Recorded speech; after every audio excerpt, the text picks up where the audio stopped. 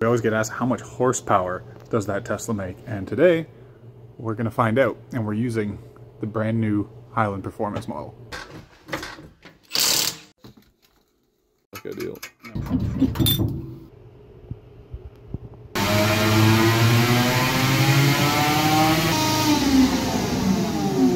So those are some low charge poles, which means lower voltage. So we're going to charge it up and see what it does at a high charge. The battery is now 98%. This is essentially the most power we're going to get for it. So we're going to run it one more time.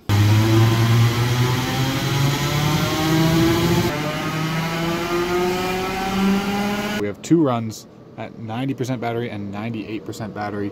Looks like peak wheel horsepower is going to be around 480 or 481 wheel horsepower. Now, as always, it's a little bit more complicated than that, and I'll let Sasha explain the whole thing in the YouTube video, so make sure you check that out too.